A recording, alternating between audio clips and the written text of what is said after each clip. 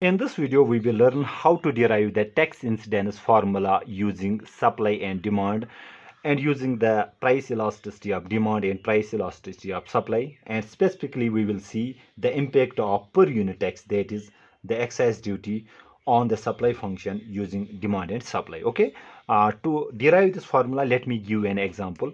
Let us say we are being given the elasticity of demand of a product is being given as minus 0.5, and elasticity of supply of the product is being given as 1. Okay, then the fraction of tax paid by the consumers, okay, or tax incidence on consumers, let me write it here. So the fraction of tax paid by consumers is being given by the formula, that is elasticity of supply divided by elasticity of supply minus elasticity of demand. Okay, if elasticity of supply is 1, so we can write 1 upon 1 minus elasticity of demand is minus 0.5. This becomes 1 upon 1 plus 0.5, which in turn comes out to be 1.5, and we can write it like this, 15 upon 10, reciprocating it will become 10 upon 15, which gives us 5 2s are 10, 5 3s are 15. That means the fraction of tax that is being paid by the consumers will be equal to 2/3. Okay, simple thing, if $1 is being if $1 specific tax or per unit tax is being imposed, then consumers will shoulder 2/3 of the tax, and the remaining 1/3 will be borne by the seller. Simple thing, if per unit tax of $1 is being imposed on supply, then consumers will borne 2/3 of the tax, and sellers will borne 1/3 of the tax. Okay, so simple thing, let us say if $6, let us say if $6 of the per unit tax is being imposed, okay, then consumers will pay, if these are the given elasticity of demand and supply. In this case, consumers will pay 2/3 of the $6, that means 6, which comes out to be $4 of the tax, and sellers will pay 1/3 of this $6 per unit tax, which comes out to be $2. Okay, the thing is simple. When there was a $6 per unit tax, consumers will pay $4 in the form of higher prices, and sellers will pay $2 in the form of lower prices compared to the old equilibrium. Okay, now let's try to derive this formula which I have written here. Okay, so let us derive then this.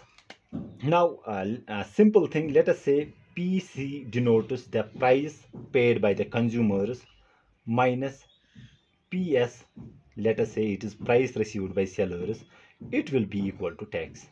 Okay, the difference between the price that is being paid by the consumers and the price that the sellers will receive will be equal to the tax.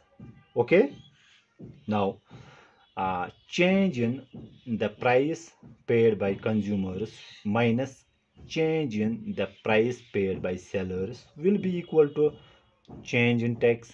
Simple thing.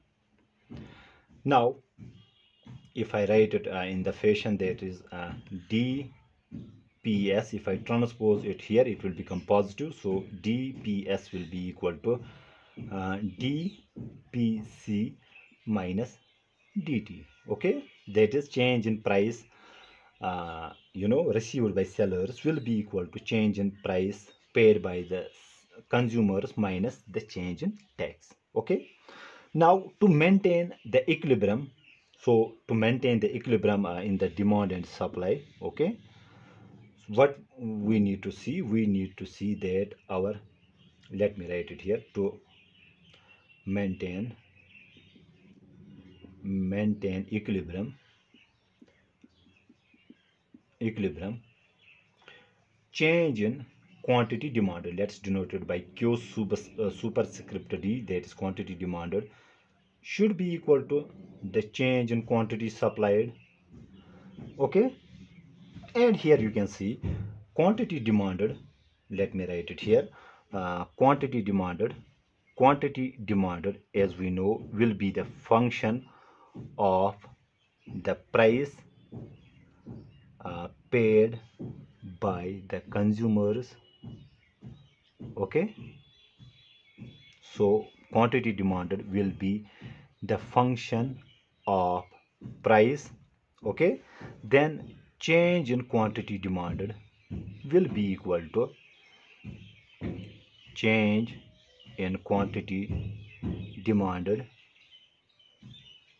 with respect to change in the price paid by the consumers times change in the price paid by the consumer. So we take the total differential here, and symmetrically we know quantity supplied is also the function of price, that means price received by sellers.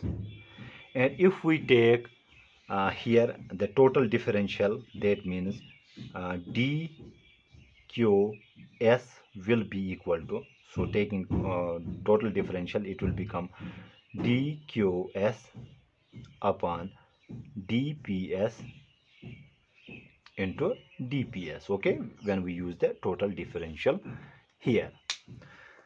Now change in quantity demanded is equal to this, dq d upon dpc, okay, times dpc, and change in quantity supplied, here we have calculated, it came out to be dqs upon dps times dps. Okay, I hope I am making myself clear. Now you can see here this dps we have derived this very relationship, so let us plug this value here, then our dqd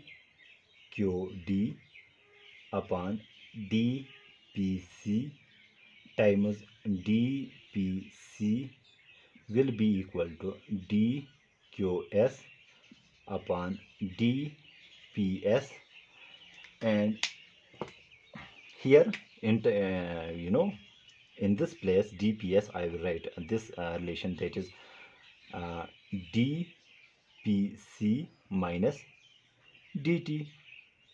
Okay, now solving it further we can write it in this fashion, this is dqd upon dpc times dpc is equal to, multiplying this to each of these terms, so we have dqs upon dps times this dpc minus again dqs upon dps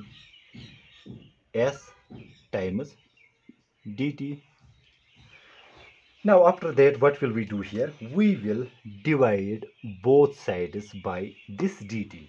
Okay, so if I divide, let me save some space here, I don't have, so let's divide both sides by dp, this dt, so here let's divide it by dt, here we also divide by dt in each of these terms, so here we have also dt. Okay, here dt and dt will get cancelled, so let me rub this out to make the space for the video. So these terms will get cancelled, and if I transpose this term here, it will become positive, so our dqs upon dps, okay, these cancel out, so we are left with one here only, will be equal to, then we have dqs upon dps times dpc upon dt, and transposing this here we have minus dqd upon dpc times dpc upon dt. Okay, I'm really sorry for the background noise, I cannot control that. Okay, so you have to bear this. Now let's take this dpc upon dt common. So we have dpc upon dt common, and we are left here only with dqs upon dps minus dqd upon dpc here. Okay, so here we have this dqs upon dps. Now what will I do here? I will just transpose this term to on this side, that means our dpc. So let me use the proper color. So our dpc upon dt will be equal to dqs upon dps, okay, divided by this term, which is here dqs upon dps minus dqd upon dpc. Okay, now we will do one thing here again. What will we do here? Let us multiply numerator and denominator by p by q. Okay, here we also multiply by p by q, and to this we also multiply p by q. Okay, so let me write this negative sign also. So if we take p by q here common, it will get multiplied with this, sorry, it will get cancelled with this p by q in the numerator part. Okay, I have done this with certain purpose, because if you carefully see, this is the formula for elasticity of supply. So let me write it here. So this is actually elasticity of supply, dqs upon dps times p upon q, divided by, here also dqs upon dps times p upon q is elasticity of supply, minus this dqd upon dpc into p upon q. So this shows us the elasticity of demand, you know it very well. That means the tax incidence depends upon the elasticity of supply and demand. Who bears the more burden of the tax depends upon the relatively elastic, relatively the elastic side, whether demand is more elastic or supply is more elastic. It depends upon that very factor, who bears rather the more tax incidence. Simple thing is here, if you can see, the relatively inelastic side of the market bears the most of the tax burden. Okay, so if we have elasticity of demand and we have elasticity of supply, between these two, okay, which one of these is more inelastic in absolute terms? Okay, if elasticity of supply is inelastic compared to the elasticity of demand, then sellers will bear the most of the tax burden.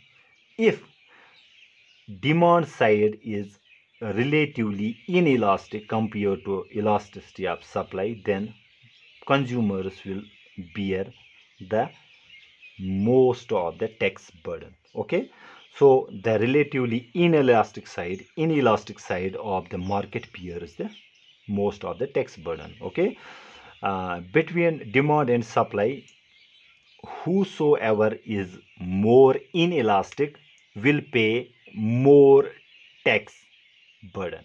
Simple thing. Okay, I hope I make myself clear. Thank you.